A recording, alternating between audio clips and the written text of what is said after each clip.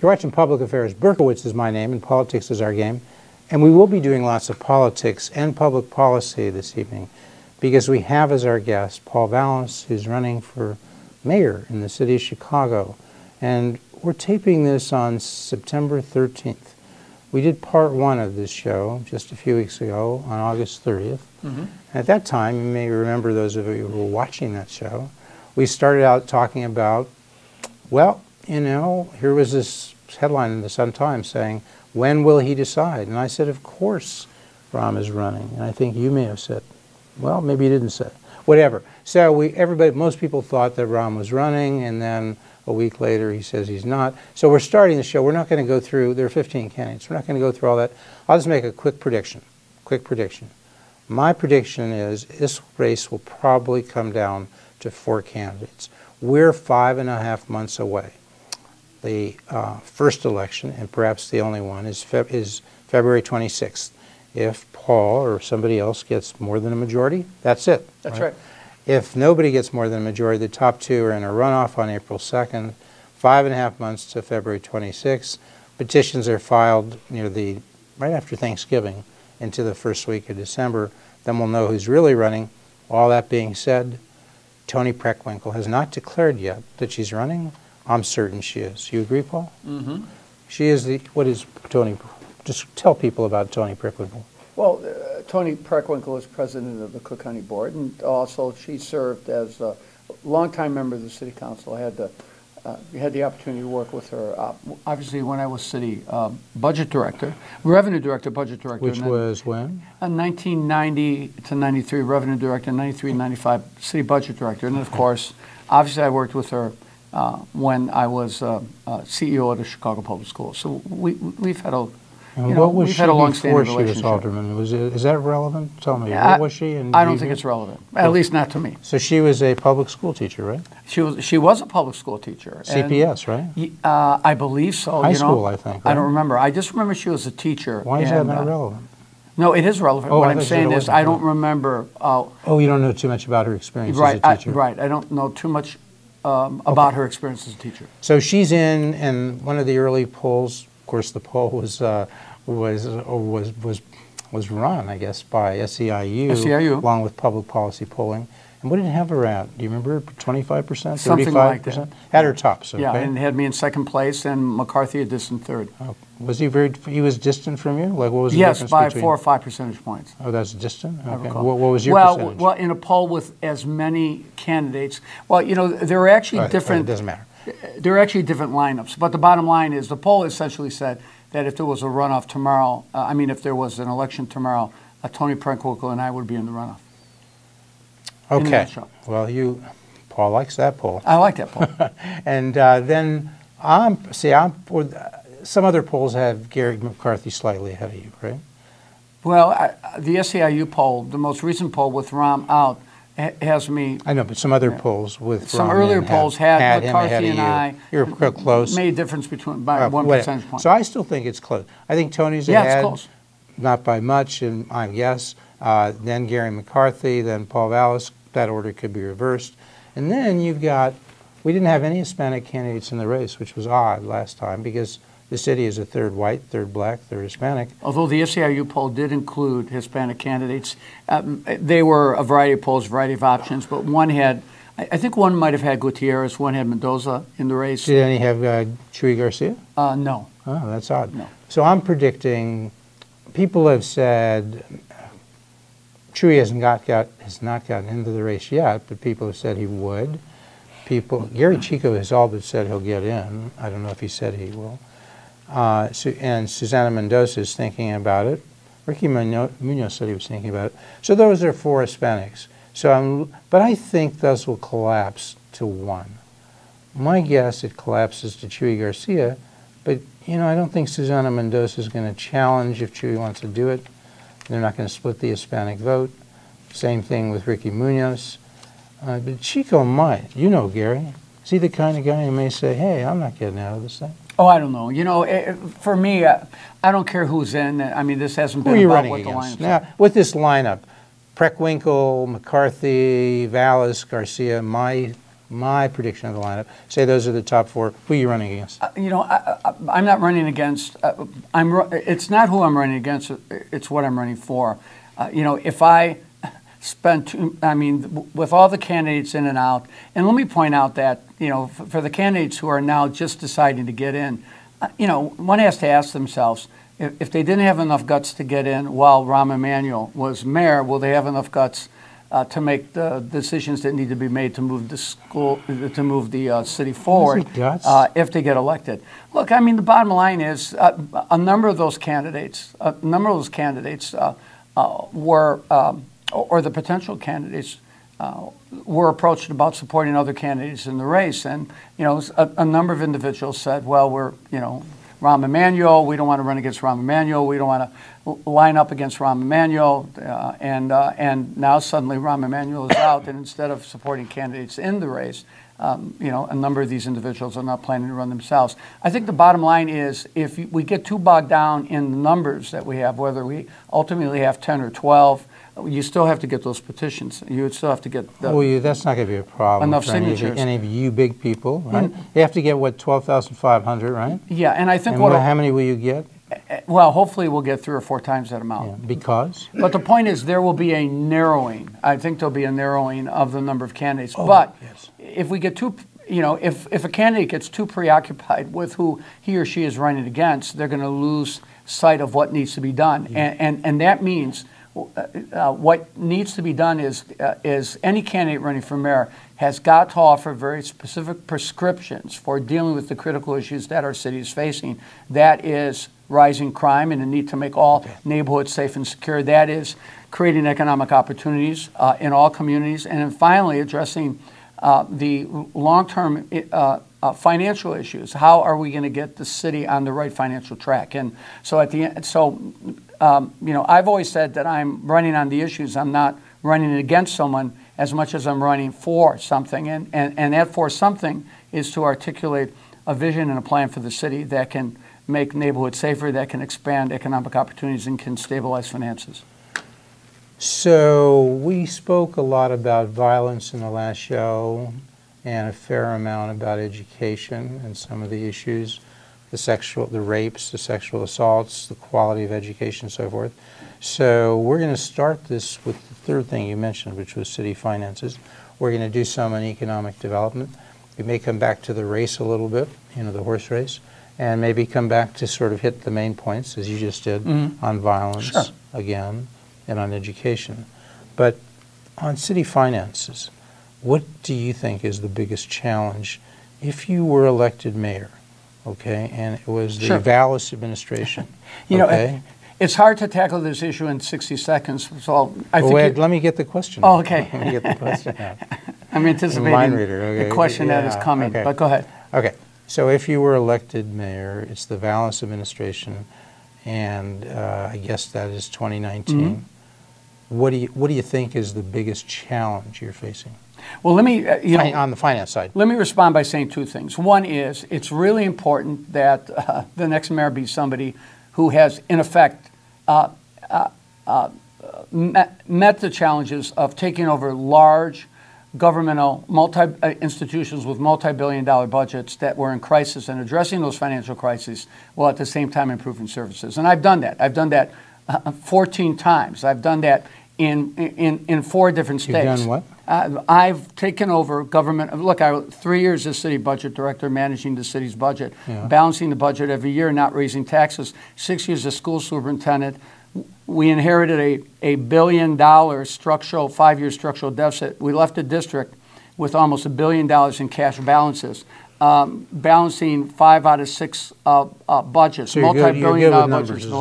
You're trying to say you're good with handling budgets? Is that what I think what I'm trying to say is that I've demonstrated the skills needed to take over large governmental institutions that were on the verge of bankruptcy, and saving them from bankruptcy and putting them on the right financial track. Is it your opinion that the city of Chicago is on the verge of bankruptcy? Well, I think the city of Chicago is in serious financial crisis, and unless we get at the underlying causes of that crisis, unless we lay out a long-term financial plan that will that will bring spending in line with revenues, while investing in the critical areas that are needed to create conditions for growth in the city's going to continue to struggle. We're both agreed at the beginning of the show we're going to shorten. I'm going to shorten up my questions. Okay. Have you noticed I've been short questions? Yes. I don't know if you're holding I'm up your end of the bargain. The answers are a little long.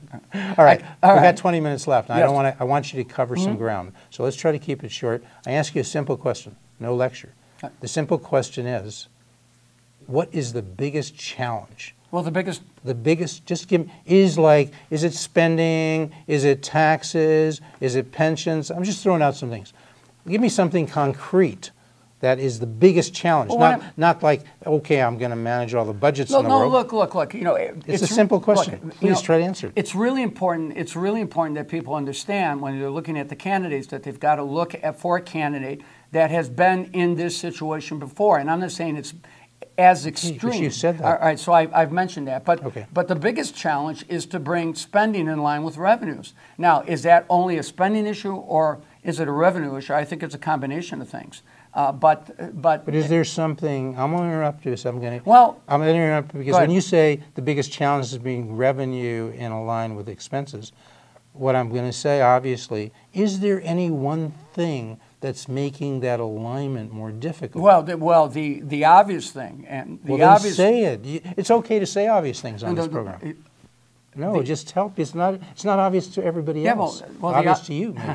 Okay. Well, the obvious thing is pensions. Pensions is the biggest. Is having the biggest and most adverse impact on not only the city budget, but the budgets of the schools and the budget of states. CPS is a separate thing. We'll come to that. No, we're talking initially. I want to keep it separate. City finances. CPS you can come to separately and explain whether you agree it's separate or not.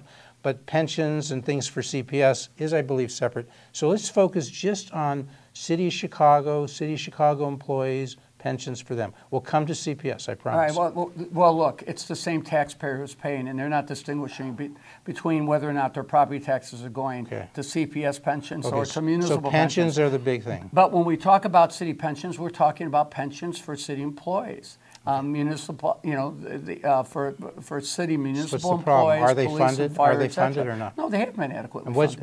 What is the percentage funding for police and fire, which are the major pensions? Well, it varies. Approximately. Let me explain. The pension system that is in the absolute worst shape right now is the municipal employees pension fund. They have made progress towards addressing the issues. The financing issues for the police pension. They still have a ways to go on the firefighters. But the bottom line is, in a nutshell, the city's going to need over the next 5 years an additional $1,056 million for the city's pension systems. It's not all going to be required in the first year, but through 2023, they've got to increase the funding level. They have to increase the funding level, the statutory funding level, to over $1 billion. It varies. No, but that's not a funding level. That's an amount of money. The percentages, in order to get... What are the percentages that are required, as I'm asking? To get the systems to a 90% funding level by the 40-year deadline set by the state, they have got to put another $1,056 million into the pension systems over the next 5 years, period. What that will do is that will get them on track. That will get them on track to reaching that 90% level with more normal, smaller increases from year to year. But they're about $1,056 million short from reaching that level to where the normal pension increases would match. No, I'm not. I'm trying to give you an explanation. No, but here's the thing. Okay. I'm not an expert on this. You are. But it seems to me, from what I've read, that people have said the pensions are about $28 billion short.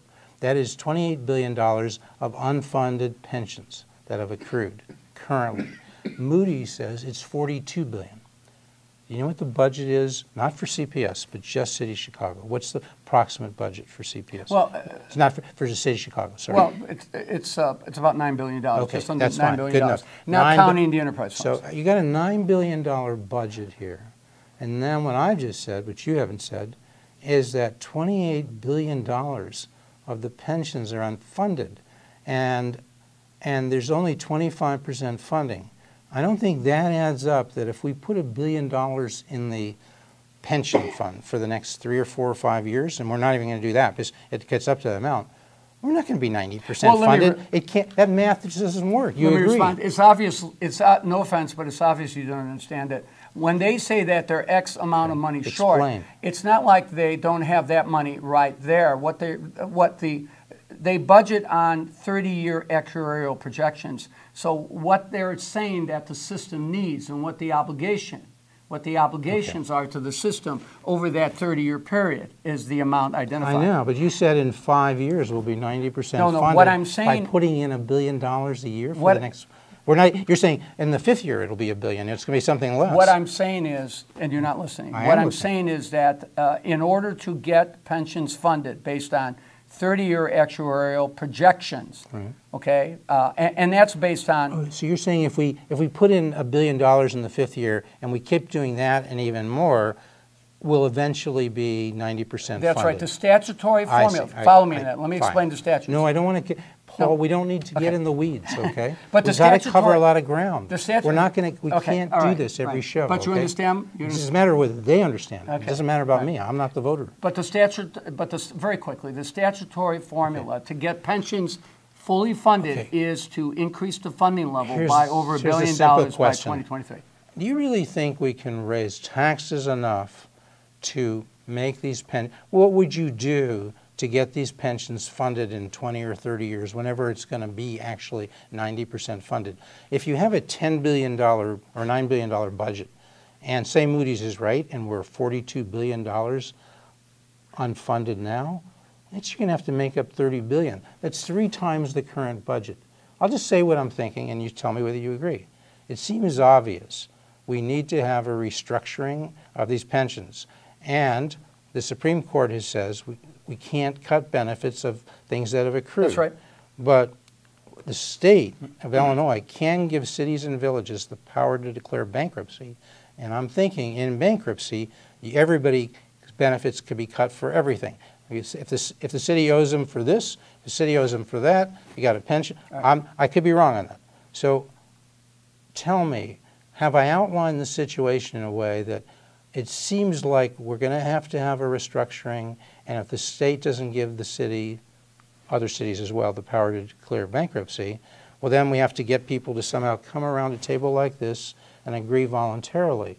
But we can't solve this by just anting up a little bit more tax each year and then putting more in. Do you agree with that? That is the question. You know, let me respond, because you spent 2 minutes asking me, getting around to the basic question.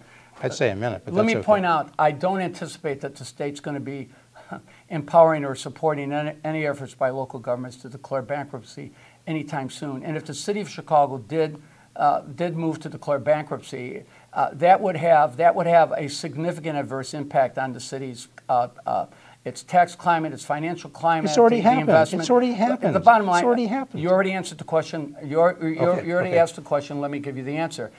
You know, the bankruptcy process itself sometimes takes multiple years. So while you're struggling through the litigation, the lawsuits, everything involved in the bankruptcy process, the city's financial conditions could become significantly worse. Maybe we can get, I don't know if the camera could go over there for a second and see that airplane. Have you known major airlines that have gone through bankruptcy? Did American Airlines go through? Did United Airlines? Did they come out, or did they just say they went into bankruptcy and the world stopped and their company stopped for 3 years? It obviously didn't. Look, you know what? So why can't the city do the same thing? They work these things out, they restructure things.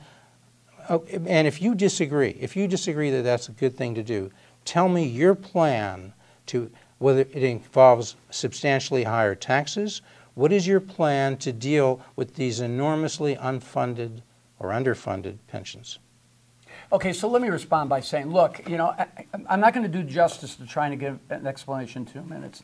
On October 15th, I'm going to be addressing the City Club, on October 15th, I'm going to lay out my financial plan for the city. Give us a summary. No, you know, I'll give you a summary in a second. But on October 15th, I'm going to lay out in detail because they're going to give me about an hour to do it.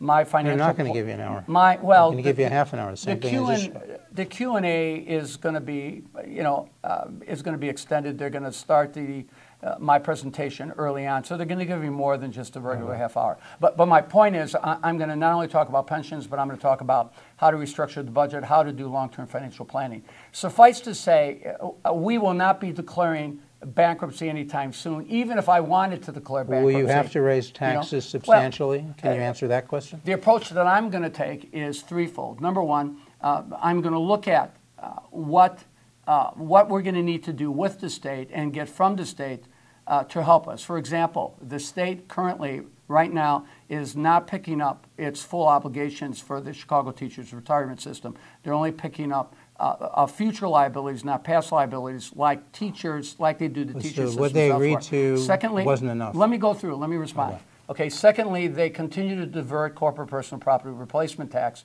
which legally is supposed to go to local governments, and that's about a $300 million diversion, and about $100 million goes to the city of Chicago.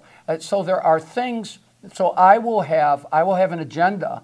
I will have a state agenda that will hopefully help us chip away at that long-term. Do they add up to $42 billion? No, that doesn't. So let me go through. Do they add up to $42 billion when you go through it? This is the problem that I'm having with this discussion. I've explained to you that in order to get pensions on a formula, so that based on the state statutory mandate that the system be fully funded, you've got to increase the pension contribution annually by over $1 billion, and there's a 5-year ramp up to hit that number. So it is $1.056 billion. And whether you accept the assumptions that they're basing that projection on or not, that's the number. That's the number. In 5 years. In 5 years. And what does it have to be in 10 years? So what does it have to be in 15 years? As I mentioned early on, once you have reached that threshold, the annual increases in pension contributions are then significantly diminished. In other words, they're like 2 or 3% a year. So once you get $1 billion is the target. So $1 billion is the target. So how do you get at $1 billion? And I think what I'm saying is, number one, I believe you have to have a progressive state agenda. Look, I mean, it's very likely that. What does that mean, a progressive state agenda? Well, I think I've articulated it. What we need to do is we need to have an agenda. A lot of people haven't heard it. Tell them. So let me say again, we need to make sure that we're getting equitable funding on the teacher retirement. We need to make sure that we get the corporate personal property replacement tax revenues, which we are constitutionally anything else to be progressive? And we need to make sure that, because we could very well elect a new governor who is already running on I'm going to increase income taxes, and if the state increases revenues, that's J.B. Pritzker. You're saying he's running on an increase in income taxes, exactly, but before he even gets to whether it's a progressive income tax. Let me explain. Is that what you're saying? Let me explain. Okay. Let me explain the agenda. If there is going to be an increase, we need to make sure, and this is something municipalities fail to do when they increased income taxes last. We need to make sure that they don't change the local government distributive formula, because we are entitled to 1/12. We are entitled to municipalities. Can we get off the local thing? I can see that. So I just want to. We only got 5 minutes left. Answer this two questions. So let me talk. When you say progressive, does that mean you favor a progressive income tax? And does that mean you want J.B. Pritzker to push for that? No, what I'm saying is... What does progressive mean in terms of taxation? What I'm saying is that we need to be able to secure revenues, whether it's a combination, and are you going to let me answer this question now?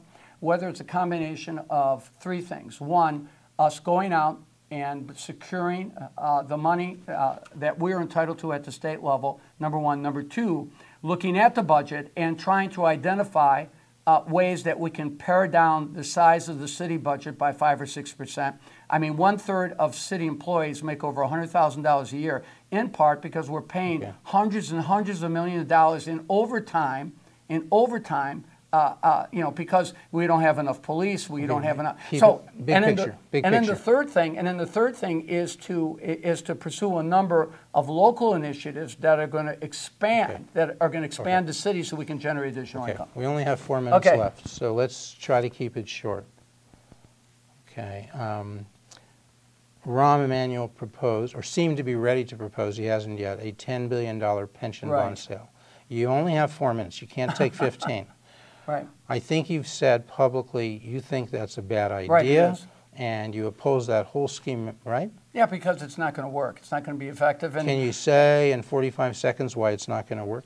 well, it's not going to work because it assumes that they're going to be able to borrow the money and put the money in the pension funds, and the pension fund, the earnings from the funds will be greater than the debt, the cost of the debt service on the bonds, and that assumes that we continue to have strong economic And we growth. don't know that. So yeah, and the assumptions, it's speculative, is right? what you're And saying. the Okay. assumptions are, and as you know, Rod Blagojevich did that, and Right. Didn't work out so well. Not only did he borrow $10 billion, but it's been what? It's been 15 years, and we still owe $13 billion. Let's go over to CPS now. Okay. And let's say, it sounds like you're saying the problems with pensions of CPS are similar to what you've said with the city of Chicago. That's why you were addressing, I'm assuming, the same, okay? So we're not going to go specifically Right. that. Okay, But we'll try we to will avoid that. say, do you agree that CPS's budget, I think it's proposed, I don't think it's been approved yet Right. for the next academic year, goes from approximately $6.2 billion to $7.6 billion. Would you say that is irresponsible when over the last 18 years enrollment has gone down by 15%? And at most, we might get 1% increase in enrollment this year. We might get 1% decrease. How can you justify a 20%, not you, but how can Rahm or anybody else justify a 20% increase in the CPS budget, given these dire financial conditions you've just outlined, when enrollment in general is going down? Well, look, the bottom line is because the state, and follow me on this, because the state is now funding the teachers' retirement system contributions going forward, in effect, the local contributions have been stabilized. So in other words, there's not going to be a need for draconian increases in local funding for the pension system. So the district now has an opportunity to develop the type of financial plan that ensures that they can bring financial stability to the district. Do you agree with this budget as proposed and the specific thing I've raised? Do you think it's wise I want to make my point. I want you to answer that one question, then you can make your point. Do you agree the budget should go from this year $6.2 billion to $7.6 billion over the next academic year? Do you agree or not? And then you can answer it. Could you just give me that one answer? I'm going to answer that after making my point. You only have 2 minutes. All right, so well, I can make that in 2 minutes. You got 1 minute left. If left. you don't interrupt Actually, me, the show, we have 1 minute left. All right, so this is my point. I think you have an opportunity now to lay out a 5-year blueprint that stabilizes the finances and brings spending in line with revenue. So that said, that budget number that you're quoting includes the capital, includes like $1 billion in new capital. So should we spend $1 billion on, what are we doing? We're expanding for enrollment that doesn't going up? I think everything should be looked at. I mean, can we afford universal? Not looked at. Can you give me an opinion? You've got like 40 seconds left to give me an opinion. The opinion. Not look at. Give me a yes, no, something. The opinion is they're not going to spend. They're not going to appropriate that much money and spend it in a single year. So you've got. No, I'm just saying. Do you agree with that? I don't care whether they spend it in 1 year or 5. Do you agree with that proposal to raise the capital spending portion of this budget from like $200 million to $1 billion? Do you agree with that? Well, that's what they're doing. Do I agree with that? I agree that they have $1 billion in capital needs because schools are in need of renovations. So you would support that budget? Well, what I'm saying is I would look at whether or not that can be stretched out over an extended period of time. But do I need that? Do I believe that that budget increase needs to be the size that it's been submitted? I don't. Okay, folks. I don't believe that. Well, you saw another time when we didn't quite get through it. You can be the judge. Was it my fault? Was it my fault that we only covered one subject? We didn't get to economic development. One of us cheated you folks out of knowing Paul's views about economic development. But you come back next week and every week to public affairs, maybe we'll get there.